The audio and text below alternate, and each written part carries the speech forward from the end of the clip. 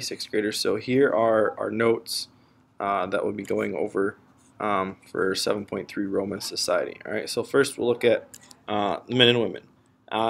Roman law encouraged large families because they knew that the larger the family was, the more successful that they could be. So there were laws that encouraged this. This practice kind of almost goes all the way through World War II. Where it's kind of rekindled throughout that point, but again, they wanted to make sure that they had a large number of army forces, so they encouraged a lot of people to have families. The fathers had the absolute power over the household. They made all the decisions. They're the ones that went out and did the work. Women didn't really have a lot of freedoms, and and that mainly was because of what their husbands did. The lower in society they were, the poorer they were, the less freedoms they had. The wealthier they were, the more freedoms they had. And then, like it says here, they enjoyed independence. Some of them even actually became famous themselves. They were able to be seen out in public. They were able to be a part of public life, so on and so forth. All right, so let's go down here to the rich. All right, they had these huge villas where much of the empire's food was grown. And again, these are on the outskirts of Italy. This is why the Romans went and spread out and conquered a lot, is because they needed more food. The larger the population have, the more food you need. So they needed to find areas and conquer areas where they could do this.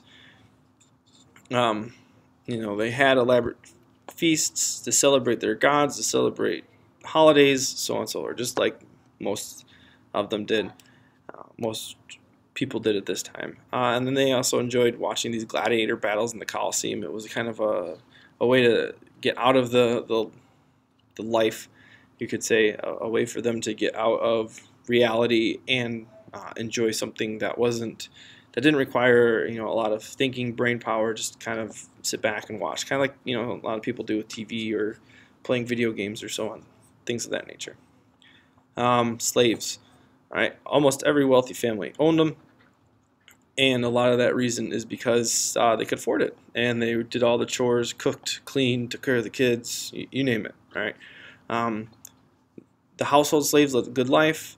A lot of the times, the worst ones are the ones that worked on the farms or in mines. Their life expectancy was extremely short, and gladiators, for a few, or actually most of them, there's a small few that you can find in the history books, but most of them short, brutal lives, killed a lot.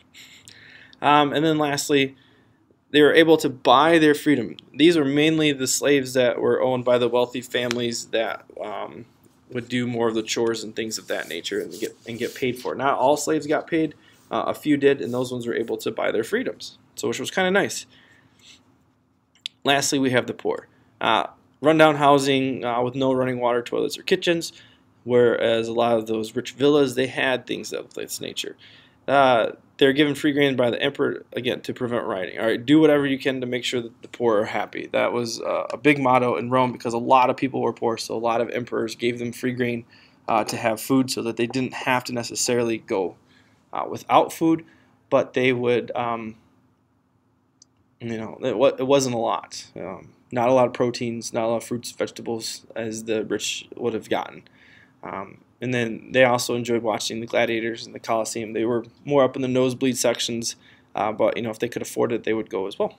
All right, if you have any questions, let me know.